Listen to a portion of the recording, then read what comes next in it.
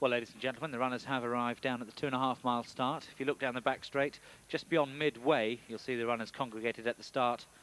They have a total of 15 fences to jump this time, the first 2 of which are over there on the far side. They start with a plain one, and then the open ditch, and then they turn for home.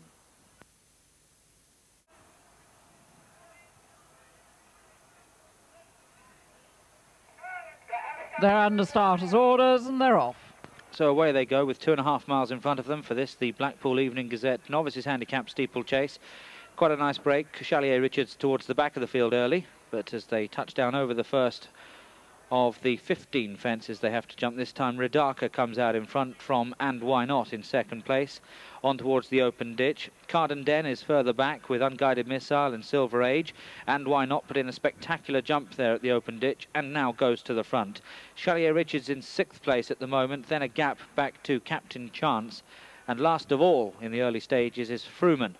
So they're turning at the top end of the racetrack, And Why Not together with Ridaka. Ridaka is the only one electing to go with this leader in the early stages, because these two have now drawn about 5 or 6 lengths clear to the rest of the field, who are packing up now. Silver Age is just about in 3rd place, tackled by Unguided Missile on the outside. Carden Den comes next, followed then by Chalier Richards.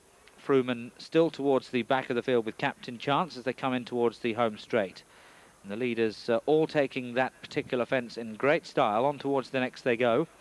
And Why Not with a narrow advantage here from Ridaka in 2nd place. These two still very nicely clear from Silver Age, disputing 3rd with Unguided Missile. Carden Den next, then Chalier Richards. And Fruman has just made a place. Captain Chance is now the back marker. And Captain Chance, albeit in the very early stages of the race, must be some 15 to 20 lengths behind the leading 2. Down they come to another plain fence, this one number 5, and there quite clearly out in front was Ridaka. Ridaka touched down 2 lengths clear to And Why Not in 2nd place. These two remain an awful long way clear now of Unguided Missile and Silver Age 3rd and 4th as the leader comes towards the open ditch. Ridaka stood off a mile there, got over it safely enough from And Why Not. Then Unguided Missile, Silver Age, then Chalier Richards, ridden patiently Chalier Richards. Fruman next with Cardenden, and one who's run out there, missed out the water completely there, was Ridaka. Ridaka has missed the water, so he's out of the race now. I'm not sure whether Tim Ely has realised his error yet.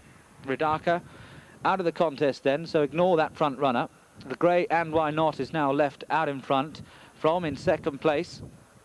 We have the light blue colours of Unguided Missile, then Silver Age, Fruman next, then Chalier Richards, Carden Den, and Captain Chance is still at the back of the field. So the horse who's out in front, that's Ridaka, but he did not jump the water, so he can't possibly be a contender anymore, but he's going on nevertheless. Ignore him though if you can. The grey horse is the horse actually out in front. This is And Why Not. And Why Not to it, leading from Unguided Missile, Silver Age, Chalier Richards, and then comes Fruman. Carden Den has stopped quite quickly.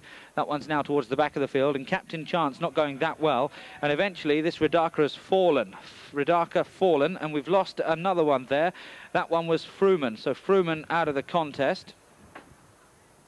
And runners go on towards the next, And Why Not leading. And Why Not is out in front from Silver Age, Unguided Missile, Chalier Richards, and Carden Den's being pulled up at the back of the field. So just 5 left going. The one who's tailed off is Captain Chance. So an eventful little race this as they go past their starting point on towards another plain fence. And Why Not leading. Chalier Richards jumps right up on the inside of Unguided Missile. They're the 2nd and 3rd. Then Silver Age. Captain Chance still going, but 20 lengths off the leading 4. They go on towards the next, the final open ditch, 4 from home this. And Why Not with Chalier Richards, who's been given a lovely patient ride, and Chalier Richards jumped to the front there. Also putting in a good jump was Unguided Missile on the outside, And Why Not fighting back, and these 3 now in line. Silver Age hasn't given up the ghost quite yet, a very close 4th, and then a massive gap to Captain Chance. Don't think Graham Bradley will persist too much longer. He's now a distance behind them.